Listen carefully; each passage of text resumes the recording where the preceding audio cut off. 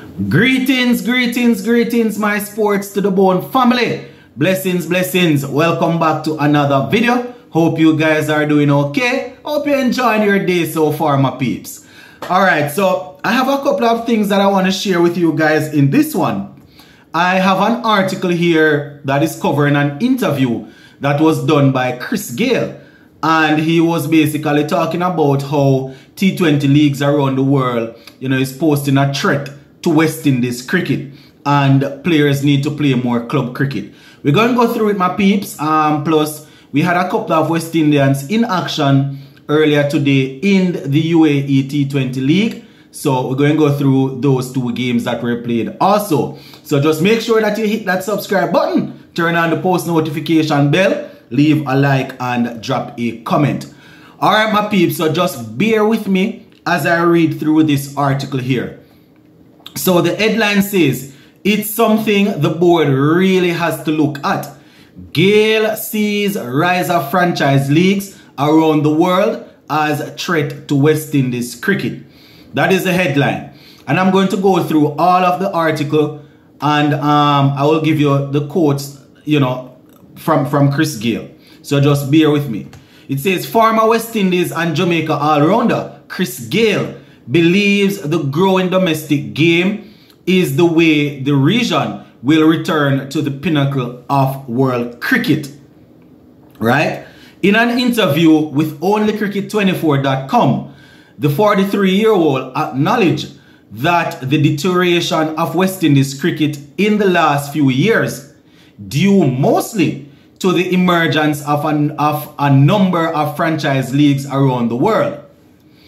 This is Gayle, and I quote, "It's something the board really and truly has to look at, and I can see whatever part I can play in that as well." He went on to say, a lot of players are playing cricket in the United States now. The USA is an option for cricketers to go there and make a living. But we are struggling here in the Caribbean, end quote. How ironic. Let me continue. He went on to say, and I quote, "I think cricket took a wrong turn, but hopefully we can actually develop the game. Club cricket is something to look into as well. We are not seeing a lot of cricket. I'm speaking from a Jamaica point of view," end quote. That I can agree with. There's not a lot of cricket being played in Jamaica, not a lot of club cricket. Not a lot of club cricket, and I assume most of the rest of the region.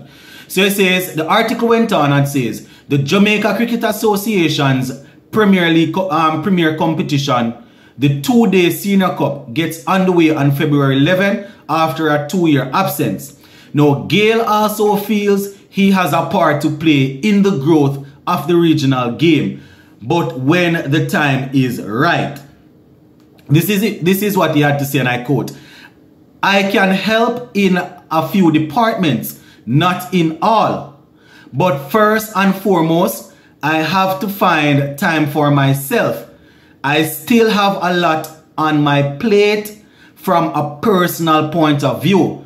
But when it comes onto West Indies cricket, they will always have my support. When it comes onto Jamaica cricket, they will always have my support as well." He went on to say, "I have my academy, so we can get some younger players, search for new talent, and just help kids on a whole. That's my plan," end quote. Now, these are some good plans from Gayle. These are some solid plans to try and get his academy up and running again, try and get youngsters loving the game, try and building a rapport with the youngsters.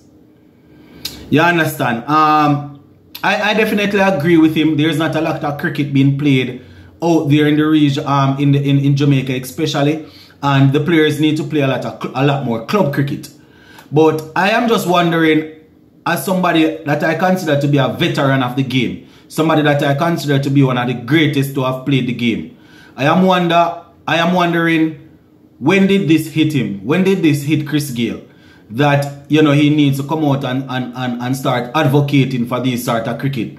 Start advocating for club cricket. Start advocating for a lot of cricket to be played. I know I'm going to get a lot of bashing for saying this, but I'm going to say it nonetheless. This is what this platform is built on. Critiquing things. It was just a couple, probably years ago, I heard this same Chris Gayle saying, oh, T20 cricket is the future. And T10 cricket is definitely something that he's looking forward to catching onto.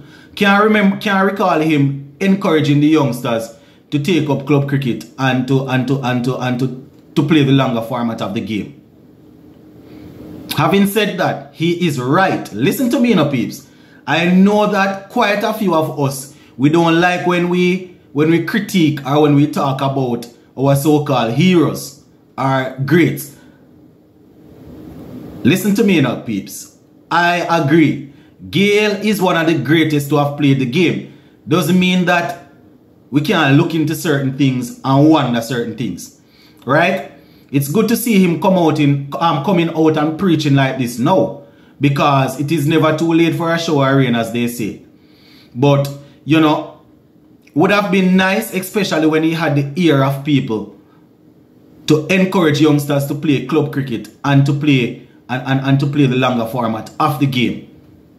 He's right that the USA especially provides an opportunity for players to make a living for themselves. And I 100% agree. Because not everybody will be given a CWI contract. So people need to go and earn a living. I am just wondering how ironic it is now that we are hearing these sort of things from Gayle once he has no, I don't want to say he's no longer at the pinnacle of T20 cricket or T10 cricket and all of that. But I'm just wondering, my viewers and subscribers, how, you know, it took him a long time to really understand that coming out and voicing his opinion is important. It is important.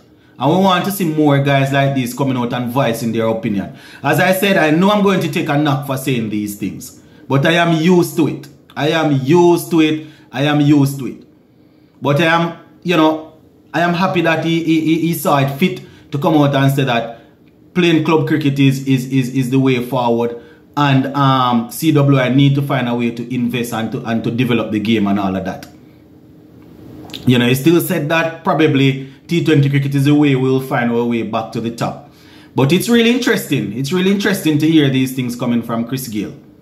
You understand? And I am just going to keep a close eye to see if we're going to have any other T20 specialists and T10 specialists coming out and speaking like this. You understand? He has been very active over the last couple of days on social media. I am really happy to hear him saying all of this. You know, as I said, I know I'm going to take a knock for pointing this out, the obvious out, but I am also saying that kudos to Chris Gayle for coming out and speaking like this. It goes a far way. It definitely goes a far way. You know, just like when we hear some of these top guys come out and advocate to play different T20 leagues around the world and youngsters listen to them. It is the same way that youngsters will listen to these guys advocating, telling them that they need to set a good platform playing club cricket. That is all I am saying. That is all I am saying. It works two ways. It works both ways. Coming out and advising the youngsters to explore all different opportunities is good. But when you're able to give up advice and zoom in on what actually makes you a good cricketer, that advice cannot go unnoticed. And I definitely, you know, had to point it out. As much as I have to call him out for being one of those that, you know, was flying according to him, T20 West Indies cricket took a wrong turn with players going all over to play T20 cricket and all of that. But at least he's coming back now to say that club cricket, playing good 4-day red ball cricket is the way to go. I have to say kudos for that. You understand? So I'm going to keep a close eye on all of that to see how it goes throughout the rest of the time. So that is my little piece on Chris Gayle and what he had to say.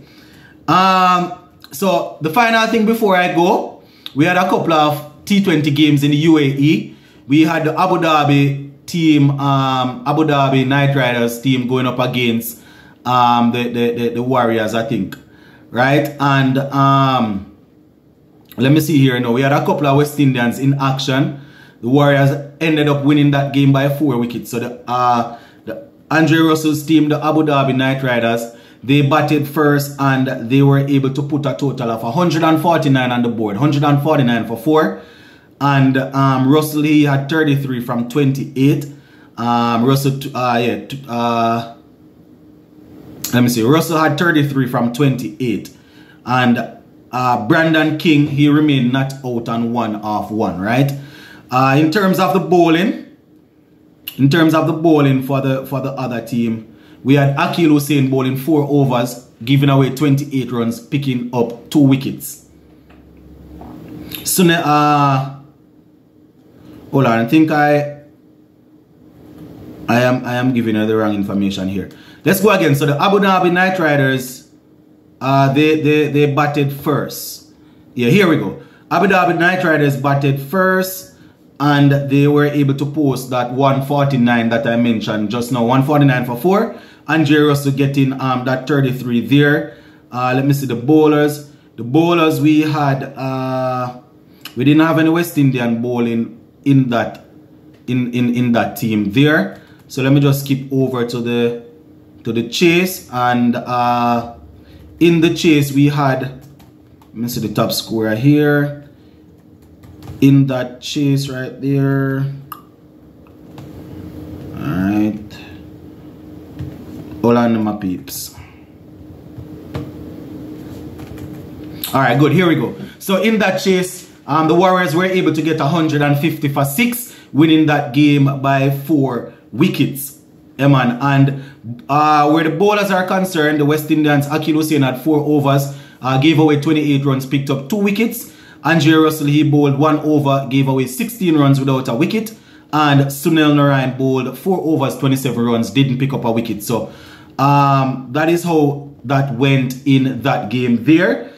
We had another game where the Delhi Capitals, they went down. So Rahman Powell and his team got defeated by the Vipers. So, you know, the Vipers won that game by 12 runs. So the Vipers batted first and made 149 for 4, and they were able to restrict the Delhi Capitals for 137 for 5. So the Vipers, all right. So the Vipers, Sheffield Rutherford, he got 22 off 18. Sheldon Cottrell didn't score in that game, and bowling for the other team, we didn't have any West Indian bowling there. Rahman Powell, he tried his best to get his team on a good standing, you know. They lost quite a few early wickets. And Rahman Powell, he remained not out. He got 34 from 26. So he was the only West Indian that batted there. But bowling for the other team, Cottrell was in pretty good form. He bowled 3 overs, picked up 1 wicket for 20 runs. So that is how the West Indians performed in that game there. So we eventually got through it, my peeps. A little bit of technical difficulties as I was working through the score, but we got there. Big up on yourself, my peeps. Let me know what you think in the comment section.